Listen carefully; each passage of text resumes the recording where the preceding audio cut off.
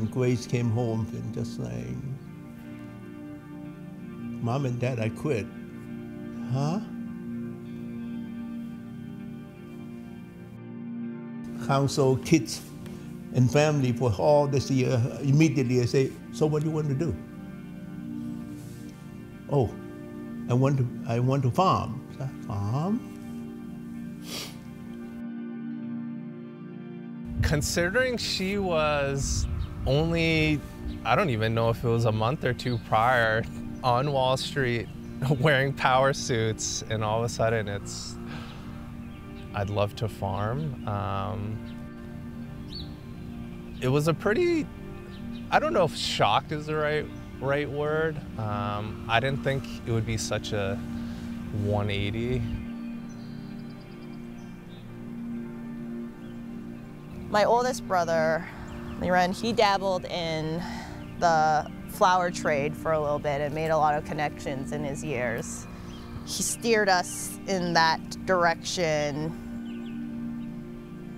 Once I started farming and knew that I wanted to do farming full-time, even though more of my experience is in vegetables, my business side of me was like, I don't know, I'll probably just go where we can gain traction right away. There is no one growing flowers.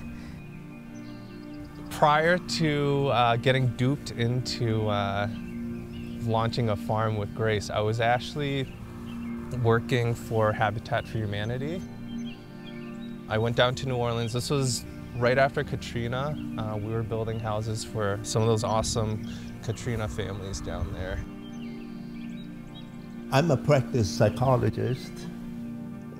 In fact, I'm a marriage and family therapist.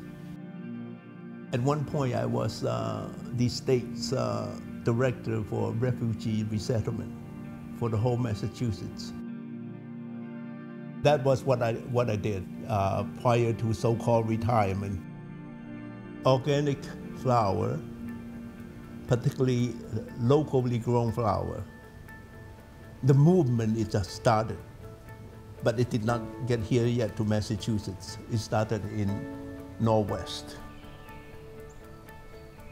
After Grace kind of presented the idea to the family, and we had one of our powwows and finally got a chance to really think about it seriously, it was more like, okay, can this actually work out?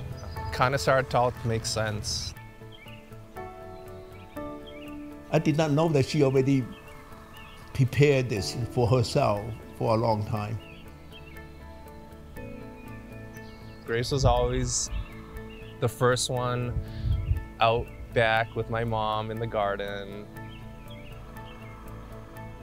Back in Mom's backyard when we would just play soccer and basically crush her plants, and she would be so heartbroken, and we'd do our best to tape the plants back together and hope she doesn't notice that we broke them.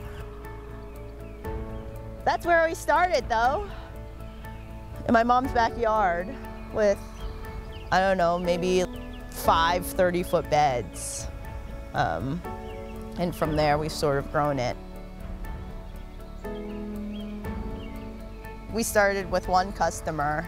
They're still a customer to this day. When I would bring two little buckets of flowers on a weekly basis.